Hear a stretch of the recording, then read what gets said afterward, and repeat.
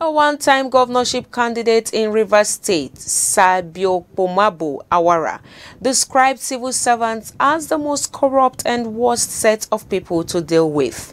Speaking on ACNNTV morning show now streaming, the political analyst said that if corruption in civil service is dealt with, 70% of the nation's problem will be solved.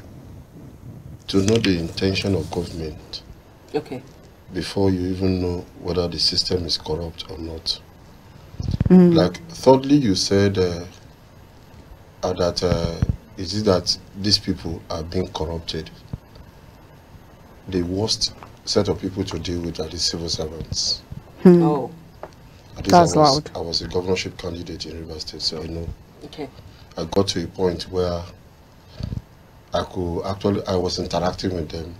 Their suggestions they were giving me, I knew that the system is, if you tackle corruption in civil service, 70% of our problems will be solved.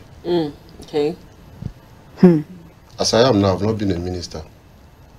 If they appoint me today a minister, they want to teach you, okay, that's what we do a year. That's the word.